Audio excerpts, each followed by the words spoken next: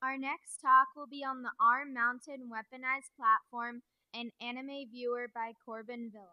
My name is Corban Villa, and I can see all the Bluetooth devices in the area, whether they're in discoverable mode or not. So, this is my ARM-mounted Bluetooth Wi-Fi sniffer. I've been working on it for a few weeks now. And you can come up after the presentation, talk to me. You can check it out in person. But I'll be showing how I did it, how you can start a project like this, and the code of how it works. So to begin, just to fill you in, this screen is VNC'd into the Raspberry Pi, because I know it's kind of hard to see the little screen down here. So anything that shows up down here will show up on there.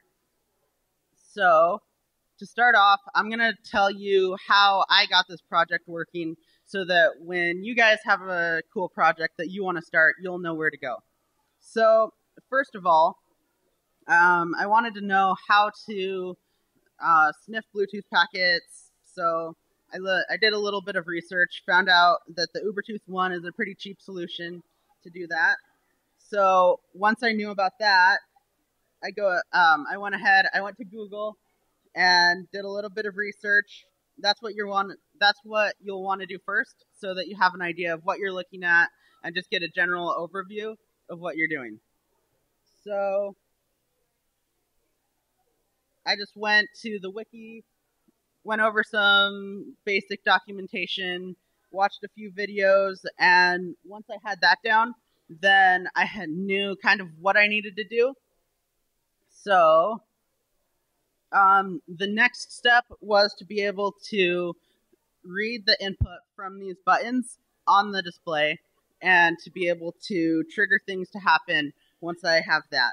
So, I did a little bit of research on the display, installed the drivers, started working with Python to get it so that I could read when button 1 was pressed, button 2, and button 3. So,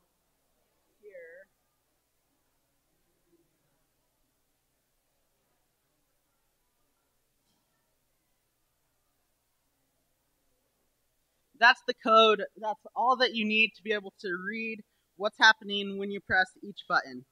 So it's just a little bit of GPIO ports. Those are the ports on the Raspberry Pi, and a few if statements to see which one's being pressed. But as you can see,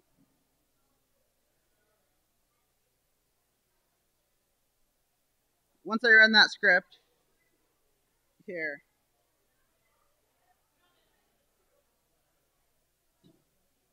you can see exactly which button is being pressed. And from there, that's how I started to connect the two projects of the Ubertooth and the display. So a few late nights of coding and a few Dr. Peppers later, I came out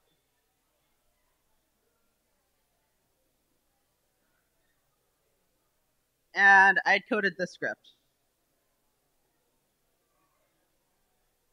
So what this does is this reads what's going on. It starts up all the applications. It looks complicated. It's really not. Let me resize a little bit.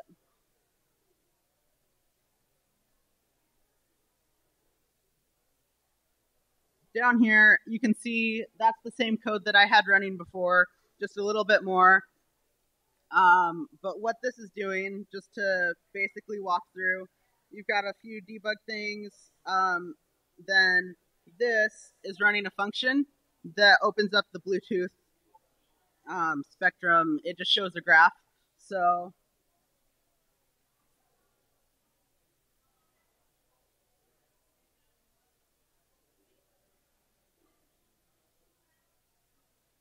as you can see, when you start that, you can see all of the Bluetooth communication that's going on in the area.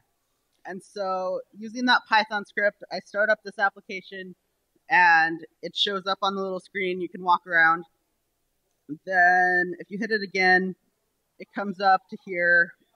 It just does a little bit of automation. but I can see every device that's here, the manufacturers, how close it is, the MAC addresses. It's covering up part of the MAC address so we don't reveal all your information, but as you can see Surges, you can see Fitbits, pretty much the names of any Bluetooth devices. It doesn't have to be in discoverable mode.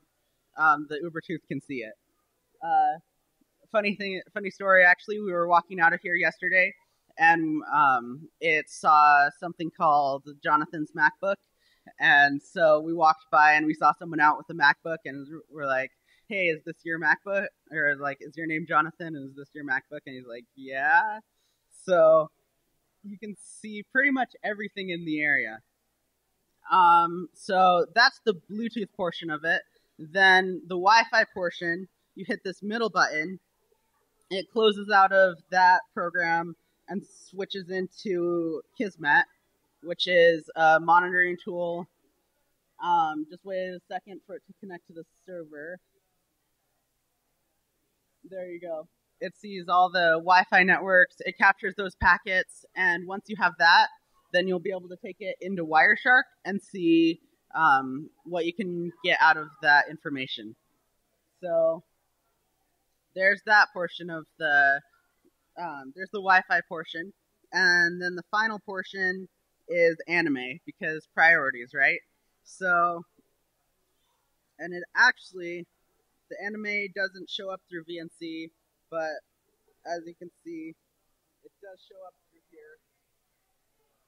You can come up and see it after the presentation. I think it's probably just with the drivers to run it, but yeah, that's how I made my ARM-mounted Ubertooth sniffing, Wi-Fi sniffing, and anime watching.